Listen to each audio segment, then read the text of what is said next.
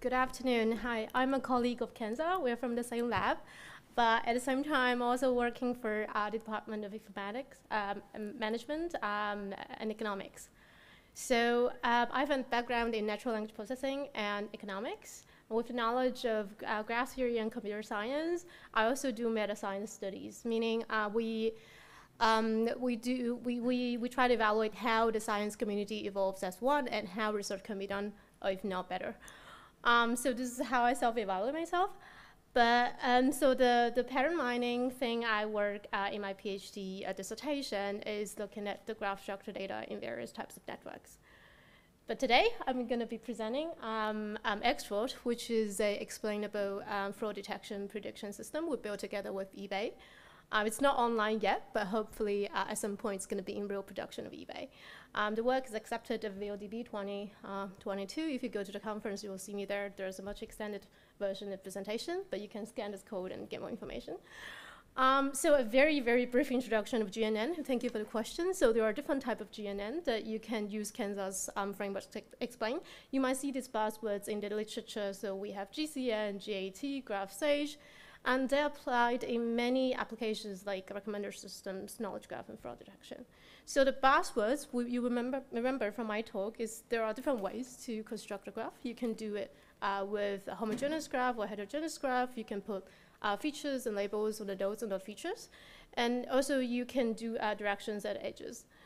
And we remember from the convolutions of the images, that's how we do it, right? And you can also do it on graphs. So here you have the message passing across different nodes, and you have the aggregation. And in GAT, you have the self-attention that's already mentioned in other talks. And last but not least, people also look at the different sampling strategies that can be applied in this large amount of data sets. And what we do first when we start working with eBay is we try to think of these three paradigms. In terms of GNN, it's extremely costly to train. And it's also hard to interpret, but still why we do it, because it requires less human effort and it's easier to generalize, especially if you have this interlinked transactions that you wanted to make sense of.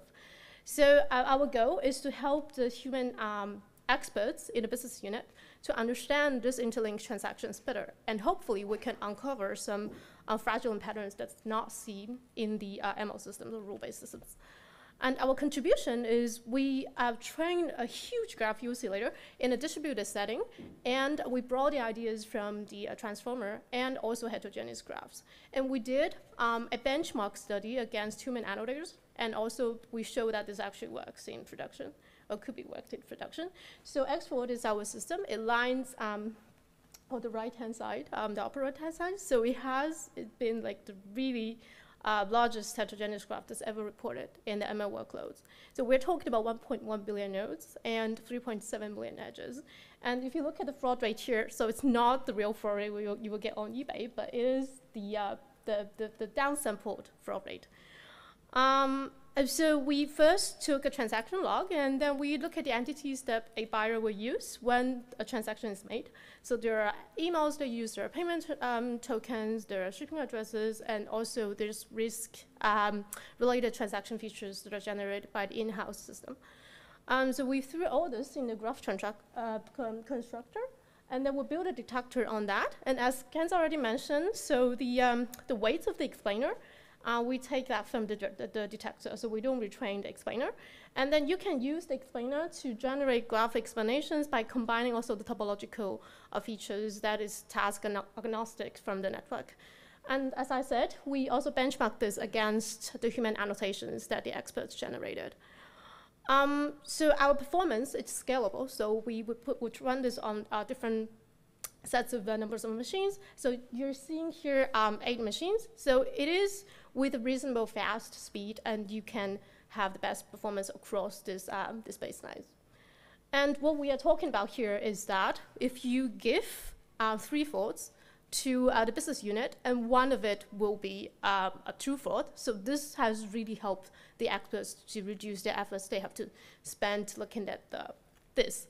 So this is what we give to them, and with each edge, we show that the thickness represents the importance of the edge, and you can also investigate the entities with their related features. So this has really helped them to catch the potential frauds that are missed by the rule-based or the machine learning systems. So this is my reference to the paper and my contact. I'll be here for the next 2 days, so if you have further questions, catch me and we can discuss. Thank you very much for the attention. Thank you, Susie. And we have time for a few questions. Yes, sir.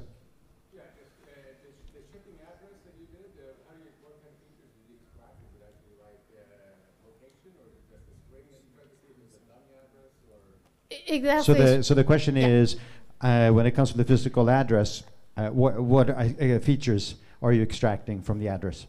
So we did word embeddings on it, and we also did the risk-based system, so it automatically identifies the system. But on top of it, we also stack the word embedding features from the addresses. Not actually like geolocation. No, not yet. Other questions?